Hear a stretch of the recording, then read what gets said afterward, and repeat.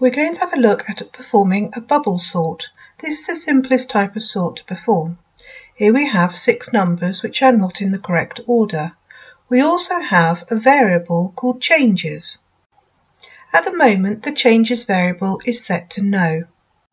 To perform our bubble sort we need to look at the first 2 numbers of the array. In this case that is 5 and 3. We need to swap the numbers if they're in the wrong order. So because 3 is lower than 5, we need to swap them around and put that first.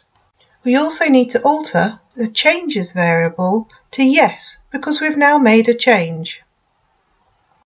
Before we looked at the numbers in position 0 and 1. Now we need to move on a space, so we'll look at the positions for 1 and 2 and swap them around if they're in the wrong order. And we continue doing this for all the numbers, moving along one and swapping them until we get to the end of the array.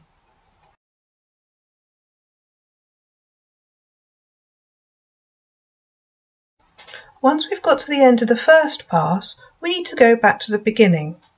Because changes were made, we need to set the changes variable back to no and start the whole process again. This means that we go back to place 0 and 1, check to see if they're in the right order and swap them over if they're not, and work through the whole array again.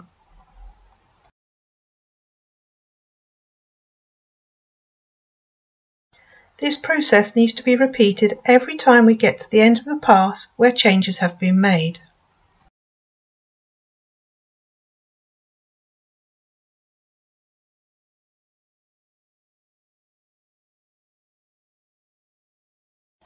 In this example, because it's such a small array, we can see that it's in the correct order. However, because on the last pass changes were made, we still need to go through the whole process again just to make sure.